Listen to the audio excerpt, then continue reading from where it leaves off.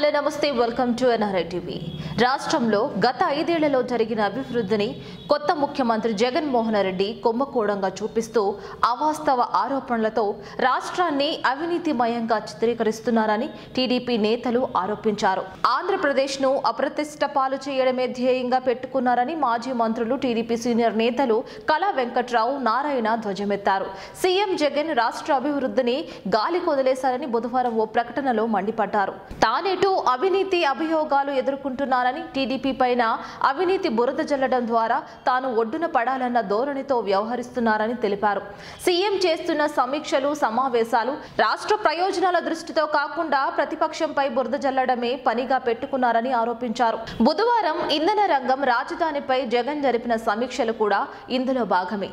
గతంలో జగన్ తండ్రి రాజశేఖర్ హయాంలో కూడా చంద్రబాబు ప్రభుత్వం 1995-2004పై 26 విచారణ కమిటీలు నియమించారు. 14 సభా సంఘాలు, 3 మంత్రివర్గ ఉపసంఘాలు, 4 జ్యుడిషియల్ కమిటీలు, ఒక CBCID విచారణ జరిగాయి. ఒక్కదానిలో కూడా ఏ ఆరోపణ రుజువు చేయలేకపోయారు. ఇప్పుడు మళ్లీ కేబినెట్ సబ్ కమిటీ వేసి చంద్రబాబు ప్రభుత్వ 5 ఏళ్ల పాలనలో జరిగిన వాటిపై విచారణ పేరుతో బురద జల్లేందుకు ప్రయత్నిస్తున్నారు. PPAలపై జగన్ ఆరోపణలన్నీ అసత్యాలే. అవన్నీ PPERC ద్వారా బహిరంగ విచారణతో పారదర్శకంగా క్రమపద్ధతిలో చేశాం.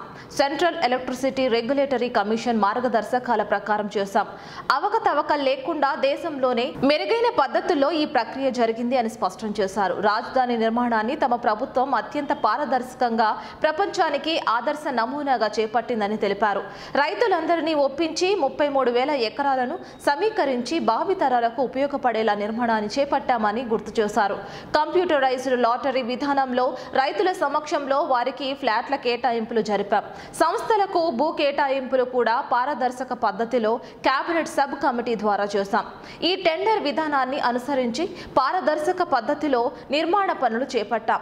ఇదే విషయంపై గతంలో అసెంబ్లీలో చర్చ సందర్భంగా TDP విసిరిన సవాళ్లకు బదులివ్వకుండా అసెంబ్లీ నుంచి అప్పటి ప్రతిపక్ష నాయకుడు నిష్క్రమించిన విషయాన్ని ఆయన మర్చిపోయినా రాష్ట్ర ప్రజలు మర్చిపోలేదు.